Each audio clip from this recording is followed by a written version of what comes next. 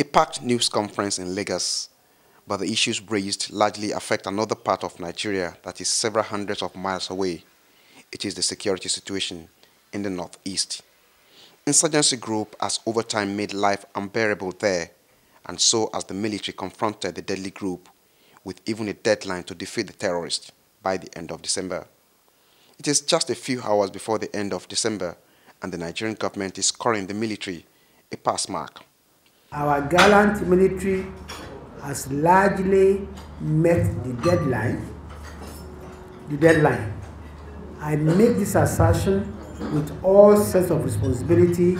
For those who believe that the federal government is being hasty in judging itself on the campaign, Nigeria's Minister of Information wants such people to consider some of these facts, even as he promises that the search for the abducted Chibok girls is continuing.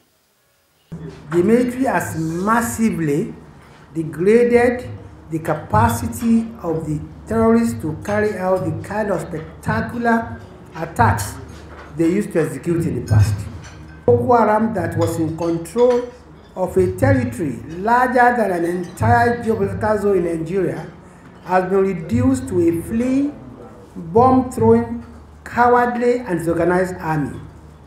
Part of the reasons why we cannot take some extreme measures along the Sambisa forest is because we still believe that it's likely they are being held there. Now, even when this war is over technically, the search for the Chibok girls will not end.